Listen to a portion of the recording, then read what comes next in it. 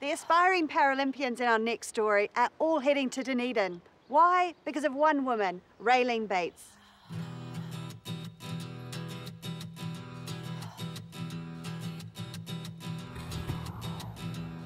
Boom, boom, so you get up onto that left leg and follow it out.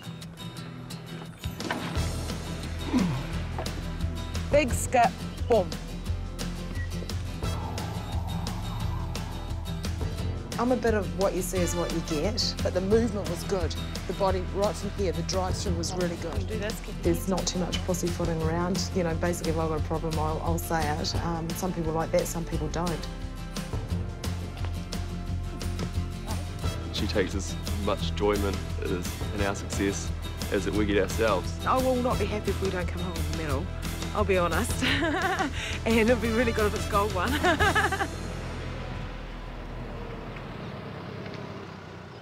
Sunday morning at Dunedin's Caledonian Athletics track. For most people, it's a day of rest, but for two of New Zealand's most promising Paralympic athletes, they're arriving for their 6th day of training this week. Right there with them, coach Raylene Bates. Down, down, down. Down turn, so it's down, boom. The former international athlete and shot put champion has worked with some of the top names in New Zealand athletics, including Beatrice Faumuina and Valerie Villi. Now, she's nurturing Paralympics' most promising prospects. Down, down, up. Good boy. Much better. Raylene had all but given up on coaching when Paralympics asked her to step up. I've been coaching now for just on 20 years, and I must admit I was sort of getting to the stage where it was like, oh, what am I going to do? A lot of my athletes were retiring or going overseas, and I'd had a fairly strenuous 4 or 5 years prior to that, but it's given me a whole new inspiration with coaching. The fact that they're all focused, so highly focused and so motivated to achieve the goals, it makes it easy for me to coach. 6 days a week, Raylene Bates is here at the Caledonian Sports Ground training her stable of high-performance athletes. Raylene's reputation is so impressive, many young athletes move to Dunedin to train under her and use her expertise to realise their sporting dreams. Good girl. It's better. 20-year-old Jess Hamill is just one of 16 athletes being trained by Raylene. Jess first started working with Raylene 4 years ago when she was still living at home in Invercargill. She'd travel to and from Dunedin every week to get her expertise. Okay, not bad, not bad. Okay, just didn't quite finish it off, follow it right out. Legs were good, body was good, finish it off. Okay, follow it out, chase it goodbye. Under Raylene's guidance, Jess is now making a name in international circuits, competing in shot put, discus and javelin. Mostly she competes in Paralympic events, but for the Commonwealth Games, she travels as part of the New Zealand team and competes in events for athletes with a disability. I've got cerebral palsy, and the difficulties I have is walking, but I can walk with crutches and calipers.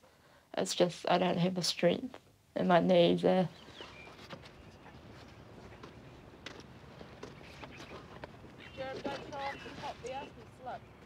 There's heaps of different ways that people throw, but I have a special frame that's specially designed for me.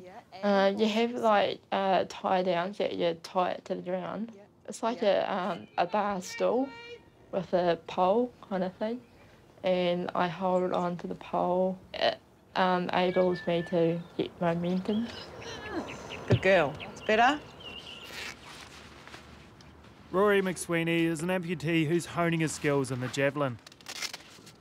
Rory has been a sportsman all his life, but never at the elite level, until he caught Raylene's eye at a Paralympics talent spotting program late last year.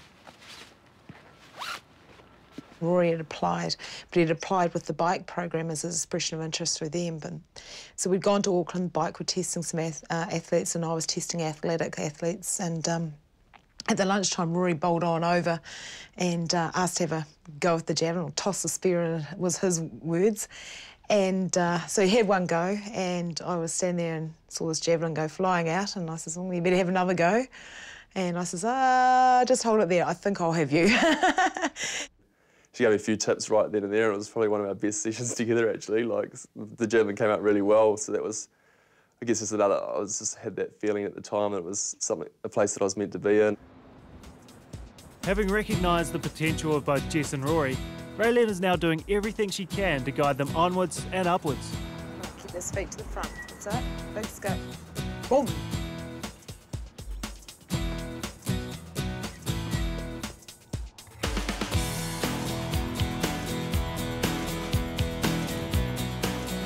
It's like throwing a dart instead of getting that big pull. Remember? Back here, pull the body through. Yeah, Come and look at it. He's got that grit and determination. But he's also got that twinkle in the eye where he's got a great personality. Quite a bit of a perfectionist, likes to do things well, but he's very, very, how would you put it, smart about what he does as well. See how your feet aren't down first? Yeah. You've got to get those feet down before you pull. Yeah. Arms actually okay, but you've just got to make sure those feet are down. A big skip, feet down, boom, hit it. Okay? Right. He's a pleasure to coach, he really is, but he's a really neat guy. He's fitted in very, very well with our training squad. He gets on really well with the other guys and, you know, but he's very determined in what he wants to do. He's got his goals set and, you know, he'll achieve them. He really will. They're not expecting Rory to peak yet. The coach's goal? World record at the Rio Paralympic Games in 2016. Between now and then is a planned build-up using world champs and the London Paralympics. Right, keep those feet. Okay.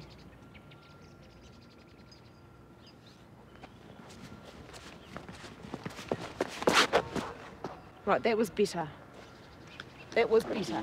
Okay. He lost his leg as a 3-year-old, but knows he was lucky the road accident didn't end his life. I was at the park playing with a couple of other kids, including my younger brother, and wandered off onto the road up through some pretty gnarly scrub and managed to make our way onto the bridge and got hit by a truck, so yeah, it had to be amputated below the knee, so that was quite fortunate. So the fortunate side of it is that I'd still have my knee, so in terms of like functionality, I've still got a lot of normal human movement, as opposed to if it was above the knee, the limbs come with either no knee at all or a mechanical knee, so it is quite fortunate, and I guess I've got my life too, so. So make sure those feet are quite forward when you're coming in, not sideways. Make sure we're to the front.